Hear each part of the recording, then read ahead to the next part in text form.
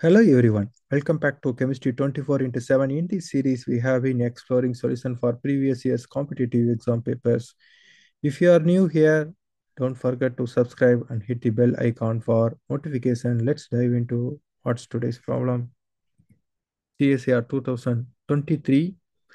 As per this question, so this substrate initially react with LDA and followed by chloroethyl formate.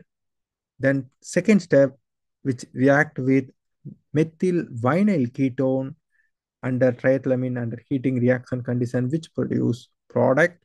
So here you see there are four options. Let's figure out which one is the correct option for this question together. The first reaction, which involves using LDA as one of the reagent. So LDA we have already discussed in our previous videos. If you missed that, don't worry, you can find the link in the description box below. So just a recall, LDA or lithium di-isopropyl amide is a non-nucleophilic sterically hindered strong base that readily abstract the proton from acidic position in a molecule. Generally, LDA is useful for the generation of unit ion by the taking protons from the less hindered site. So when you come to our substrate, there are two acidic sites are present in our substrate. So here you see this is one side and another side here. Okay, let's question. So which side is more acidic? So that side only LDA going to take the proton. So when you compare these two sides, this side is more acidic since this side present in between carbonyl as well as this phenyl ring. Therefore, when you use LDA, which readily abstract the proton from here, which produce this corresponding inlet ion, after the generation of inlet ion, which readily react with ethyl chloroformate. So here you see how this happened. So this electron shifted here, then followed by this pi electron attack this carbonyl carbon. So resulting that this pi electron move towards to the oxygen, then followed by comes in, which kick off Cl minus that produce beta keto ester compound. So in particular, this reaction is known as Crossed-Claisen condensation reaction. So after the generation of this beta keto ester, the second step, which involves the use of methyl vinyl ketone under the presence of triethylamine.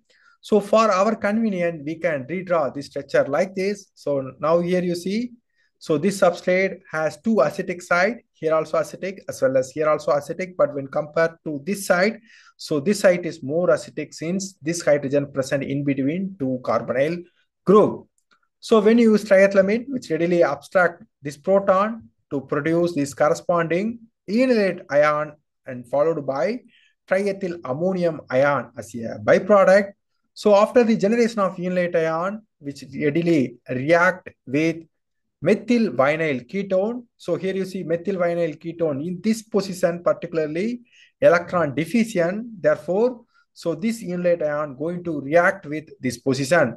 So here you see this electron shifted here, then followed by this pi electron attack this electron deficient position, which then this pi electron shifted here, then this pi electron move towards to the oxygen atom, which resulting that produce this corresponding intermediate.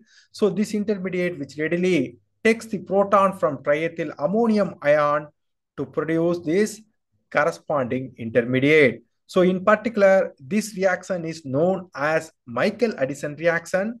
So after the Michael addition step, so still this intermediate present in the basic medium, so which readily undergo intramolecular Aldolcondensation reaction.